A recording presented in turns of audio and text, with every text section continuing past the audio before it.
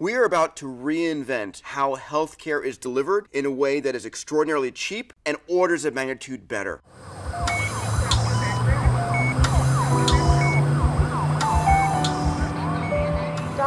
Healthcare needs a revolution. By the year 2020, we are going to be short 120,000 doctors.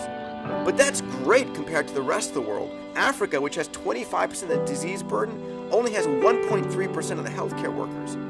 How can we possibly meet that need?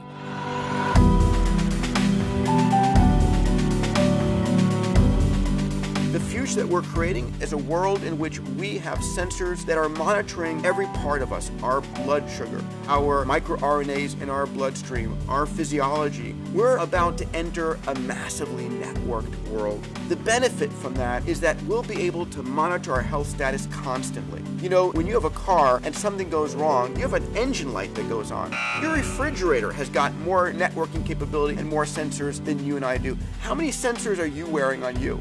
We're not wired at all, but that's not the way it's going to be. It's going to be changing very shortly.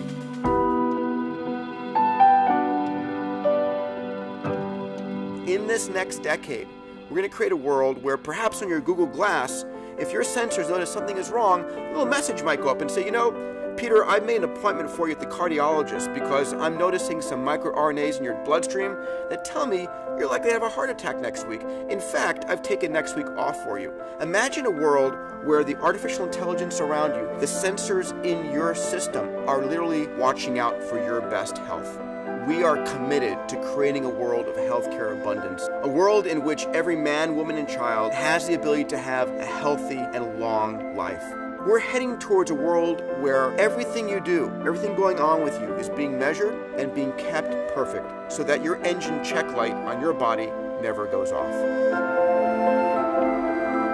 The future is a lot healthier than you think.